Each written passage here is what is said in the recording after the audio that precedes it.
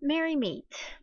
In this lecture, I'm going to be discussing the importance of cleansing and consecrating your tools and what these terms actually do mean, and why it's not only important to do this prior to your initial use, but it's also a good idea to do it every so often between your rituals. The cleansing of your tools is very important to do. Now, when we think of cleaning tools, some people automatically think physical cleaning. And this can be important, especially if you're working with items that are handmade or from nature, or that you're repurposing for magical use that was originally not, like you purchased something from Goodwill, like an old ashtray, and you need to get it cleaned out. We don't always mean physical cleaning, but we'll start there because this is something that does come up from time to time. When we first get an item that physically needs to be cleaned out, make sure you understand the materials you're working with. This, of course, is a given. Don't simply submerge your tools into water and soap. Always make sure that you're giving proper care to the tools and show respect. I always suggest getting a couple of soft cloths and dipping the cloth in water and a cleaning solution. Always use non-abrasive soaps. And then clean out the item, making sure you get into all the little nooks and crannies of the item. If you're cleaning things out that are things like a cast iron cauldron, you don't want to leave any water in it, so make sure that you're drying it completely, otherwise it will cause it to rust, and that's never a good thing. Make sure that if you are physically cleaning, you're not ruining the items. So don't just run your chalice through a dishwasher or whatnot. Give each item that you feel needs a physical cleaning the concentration and the respect that it deserves. Always hand wash all of your ritual tools if you're going to need to clean them physically.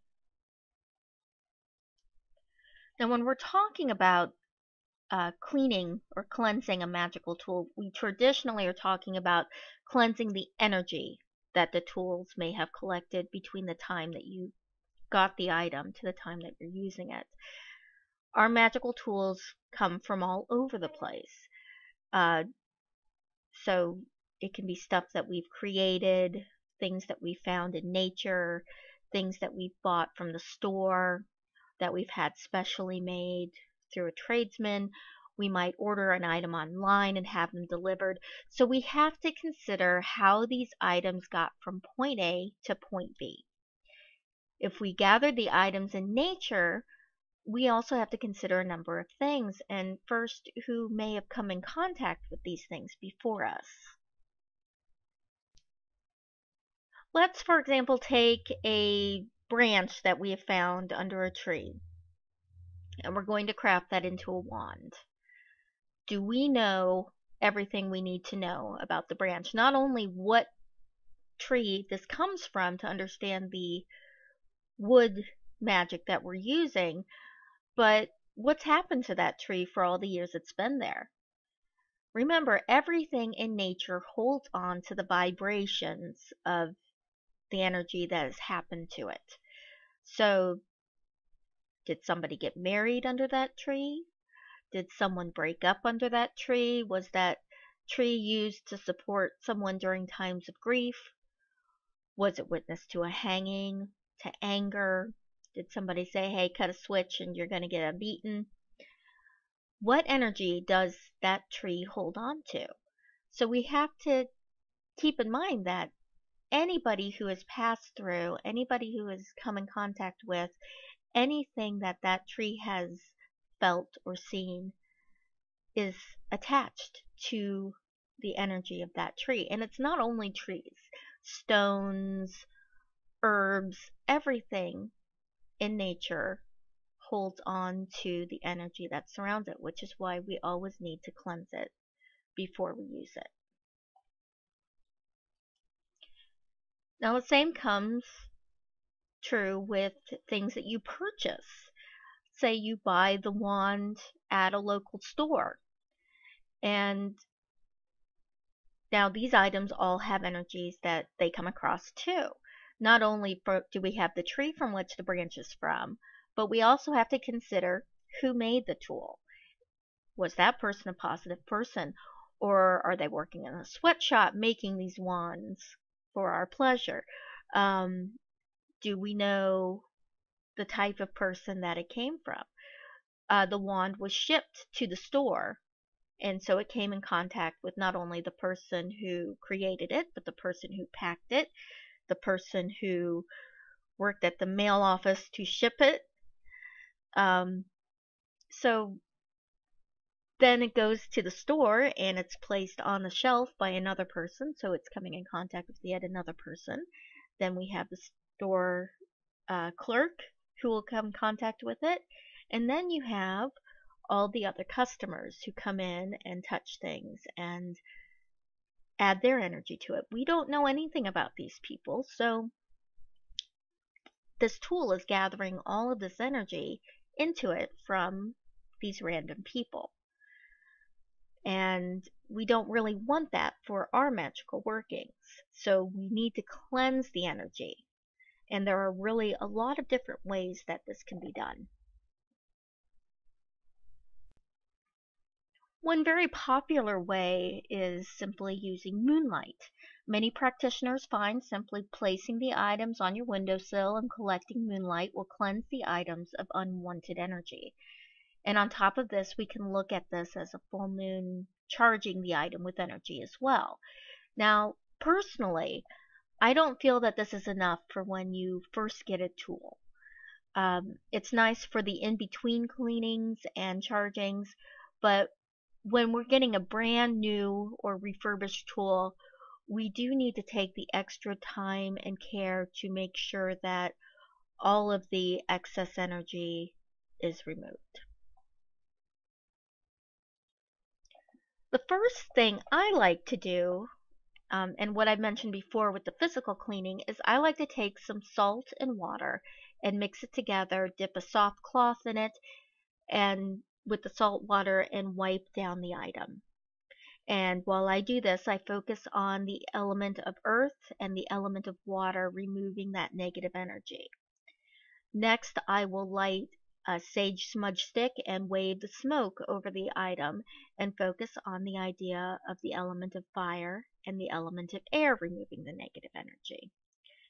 Now, if you'd listened to my lecture on circle casting, I discussed when we're casting a circle for positive work, we always start in the east and go clockwise in the northern hemisphere. However, in this instance, we're wanting to banish negative energy. So we're starting in the north and going counterclockwise or widdershins to remove that negative energy. So we would start in the north and earth and then move to the west and water, the south and fire, and then the east and air. Another popular way to cleanse an item of negative energy is simply place the items in a bin and cover them with salt.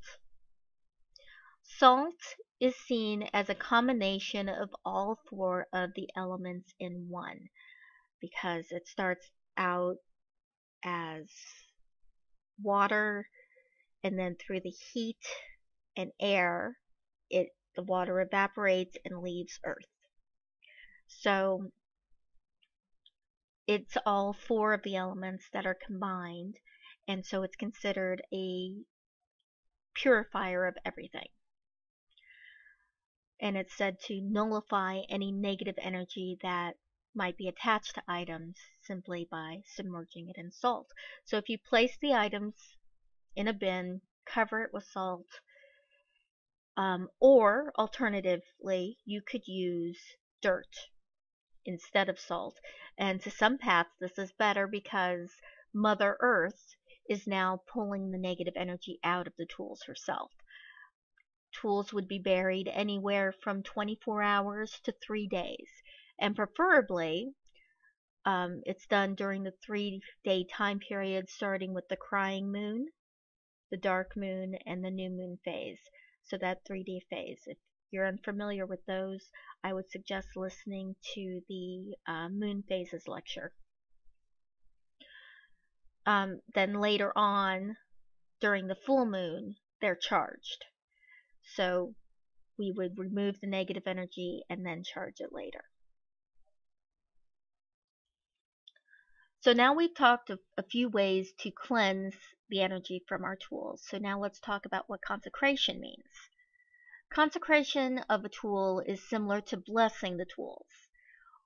We're asking not only the elements, but our deities, specifically our patron and matron deities, or deities specific to the tool itself, to bless the tool and add specific energy to it. Sort of like a blessing and a charm mixed together.